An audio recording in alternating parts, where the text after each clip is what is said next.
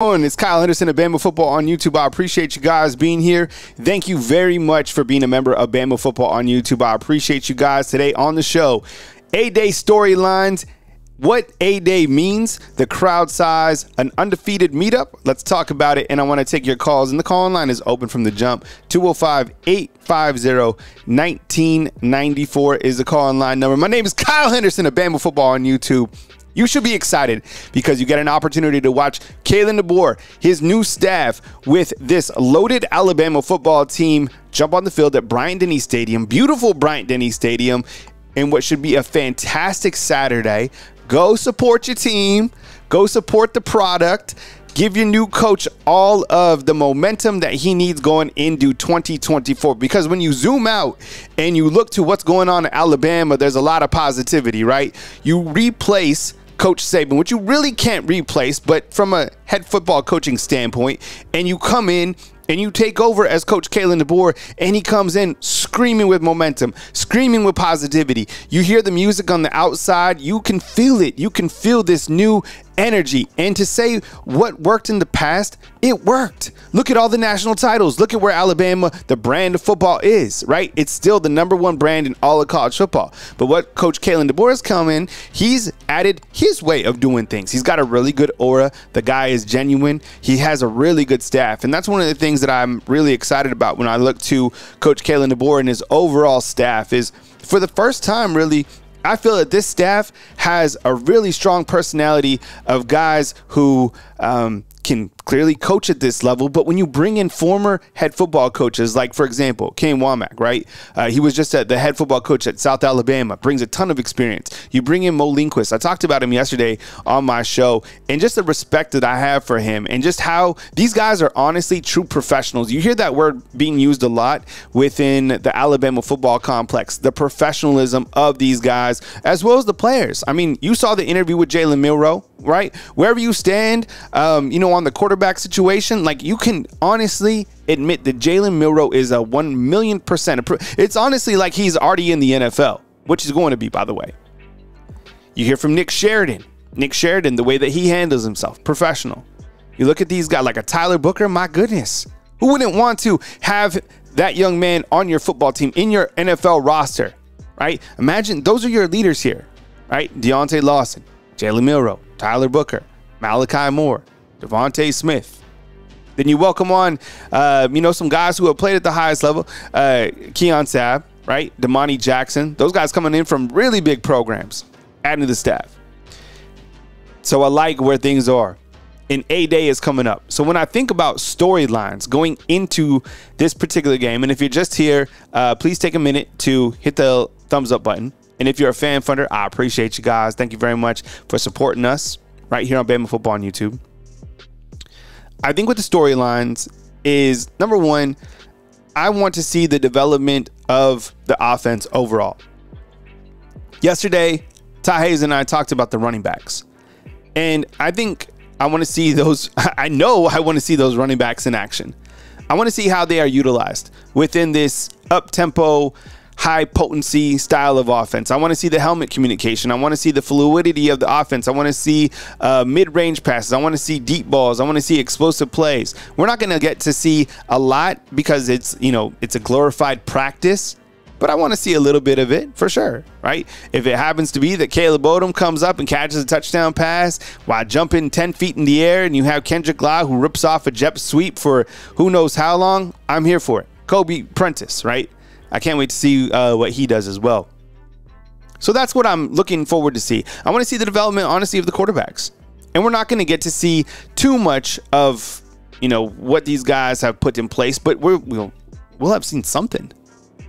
You heard the interview from Jalen Milroe, the positive praise, somebody that believes in him. I love it. I love that interview. That was the best interview that we've had all spring season. I want to see which wide receiver stands out. You know what? I've been hearing a lot of positive things about Jeremy Bernard, the transfer from Washington. And guess what? Heard a little nugget about Josh Cuevas, right, who came from Washington to Alabama. And, he's made some good catches during practice. Stood out a little bit. That's a good tight end room. He was saying to my source that he can already tell the difference between playing at Washington and playing at Alabama. And what he meant by that was the competition level, the fast pace.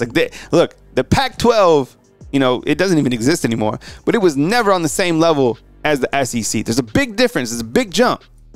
Everybody that's in this chat understands that. And I'm not surprised to hear it. I can't even imagine what the coaches are feeling, seeing this level, this amount of talent at your disposal. Coach Saban left this place absolutely loaded. There were some guys who left for sure. That was going to happen. It's going to happen on Monday with the transfer portal. There's going to be some guys that go. But the nucleus of this entire team that is still here, loaded. Can win as many games as you want to. Can win as many games as they want to. The teams that can beat Alabama, there's some out there for sure. But I think, this team can win as many games as they want to. I think they're that talented. Storylines on the defensive side that I'm looking at, I want to see the inside linebacker play. I want to see the pass rushers. I want to see guys like Keon Keeley, Akwe Russo, who's probably, one of the names that has emerged this spring. I want to see what do we see from Q-Rob. Guys within the defensive line rotation as well. And, of course, the secondary. Who's going to make big plays? Who's going to stand out in this game? And just because they stand out in this game doesn't mean that they're going to stand out during the season, right? It's just spring. And look, if you're just catching this and you're a prospect or you're a member of the football staff or the football team, rather. Like, man, Saturday does not dictate your position within this team going forward. Like, stay patient. This is a good place. This is still the most eyeballs in the country are still in Alabama football, 1,000,000%. You're going to get your chance. Everybody gets their opportunity at some point, but you have to be ready when that opportunity comes and presents itself to you, right? So just because you don't catch a touchdown pass or you don't get 10, 15 players, whatever, stay patient. I think if you believe in this system and you believe in the coaching staff, they're going to put you in a really good position to flourish within this system. It's going to take some time. It's okay. We all get a different chance to shine at different times, right? So excited for it. Let me ask you, Undefeated, and everybody inside the comment box, and I appreciate you guys joining me this morning on a fine April 11th. How many people, what do you think the attendance will be for A-Day? Over 75,000? Somebody said there was 92,000 for Coach Saban's first A-Day. I don't know if that's accurate or whatever, but look, if you're out there and you're kind of on the fence about coming, come down, right? Come down, check out Tuscaloosa, see the growth of the city, go to A-Day, support your team. Support the players. Buy a Link shirt. I think you can. Taron Arnold, he's doing like a meet and greet, I think on Friday, just tomorrow. By the way, I'll jump right to it. The Undefeated meetup. Let's meet at, I'm going to look at the schedule, but let's figure out a time to meet by the Nick Saban statue. Oh, and I got some big news for you. Guess what? The pre-show and the post-game show, that'll be at Westgate Luxury Condos. So, we're excited to be working with Westgate Luxury Condos once again. We really appreciate them hosting us. So our pregame show will be at Westgate from the Sky Deck up top with Coach Sean leading off. We got Coach Smook, myself. We'll watch the game. We'll hang out with you guys, Walk of Champions, all that. We'll get into the game. And then after, we'll have the post-game show. You guys can call in. And, looking forward to seeing all you guys in the Undefeated gear on Saturday. So we'll come up with the time, but the Nick Saban statue, we'll have our gathering. We'll take a big photo. It'll be an Undefeated family photo. So I'm really looking forward to seeing you guys on Saturday. Wear your Undefeated gear. Everybody, please welcome Jordan to the family. Jordan Campbell, what's up, man? I appreciate you rocking with us, becoming a fan funder for as low as $2.99. You can support the product. We are supported by you, fan funders, right here on Bama Football on YouTube. That's how we pay the coaches, the super chats,